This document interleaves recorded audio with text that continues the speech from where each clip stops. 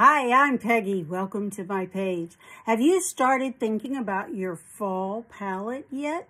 Well, I have, and I am putting it in this beautiful, bright yellow palette, and then I'm going to use these fall shades.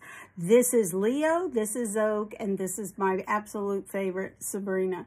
So what I'm going to do is tap into my Leo. Again, we're just going to put it all over my eye, up into the crease. There we go. Then we're going to flip the brush around. No, we're not. We're going to keep the fluffy in, and we're going to tap into Oak, but we're only going to tap it. We're going to close the eye just into this little corner here.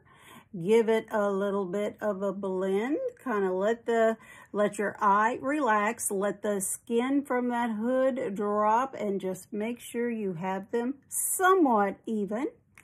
Take our ring finger, pick up a little bit of Sabrina just for the lid, just a little ways over, maybe halfway at the most, and give it a blend.